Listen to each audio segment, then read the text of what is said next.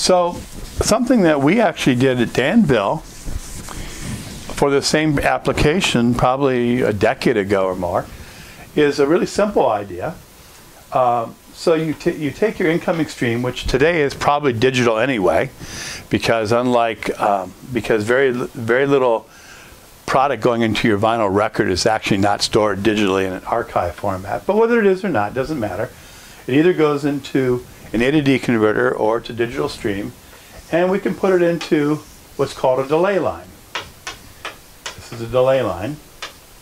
And a delay line, just basically, I get a sample, next sample, next sample, next sample, and I have in delays, if you will, and out the other end comes essentially identical signal to what went in.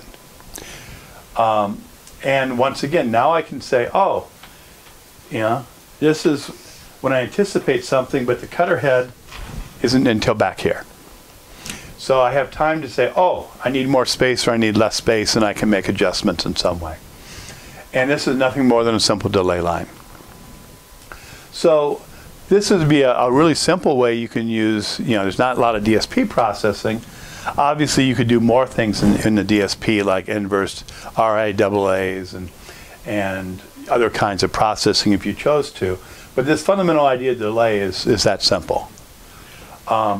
In the past, we actually did some of these kind of delays, and people say, well, we've already had analog delay lines. And the answer is kind of. And it was called a bucket brigade. Bucket brigade. And what this was a device that would have a bunch of capacitors inside.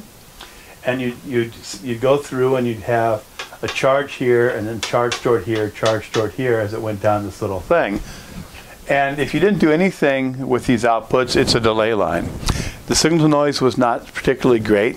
These were made by companies like Redicon. I think Panasonic made some that we're talking about maybe 30 years ago.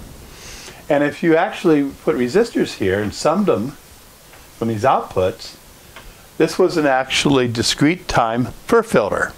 They were called transversal filters, usually in those days. And it's not really a digital filter, because a digital filter implies quantization, in other words, turning your data into ones and zeros, basically. But a discrete time works exactly the same, and the math is actually the same. So I wouldn't really call this an analog technique. I'd call it a discrete time filter. It's kind of a hybrid in today's world. But it did exist, and people, you don't see these anymore. I don't know if anyone even makes bucket brigades anymore.